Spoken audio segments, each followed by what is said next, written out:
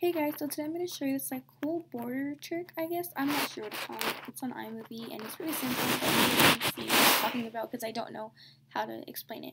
So basically you want to drag a video and you want to drag the exact same video on top of that video.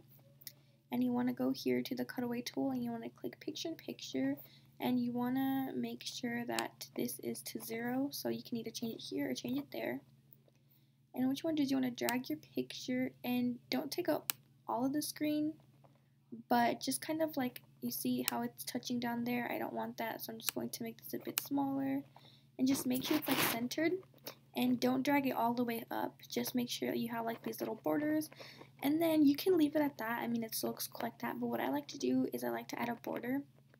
So you just want to click these options. There's different options here, and then I just prefer this one, and then you can, let's see, what is this? Okay. Oh, you can also have a shadow, so that's cool. And then you can change the color of it. So you go here, and there's tons of colors that you can choose from. So I'm gonna go with black. I think black was nice. Okay, I'm sticking with black. If I can find it. You know what?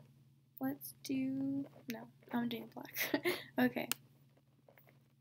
So, this is just what the video looks like. Hey guys, Smooth that. So yeah, it's pretty cool, and I don't know, it just adds like a cool little thing to your video. So if you guys enjoyed this video, if you did, please be sure to give it a thumbs up, and I'll see you guys next time. Bye.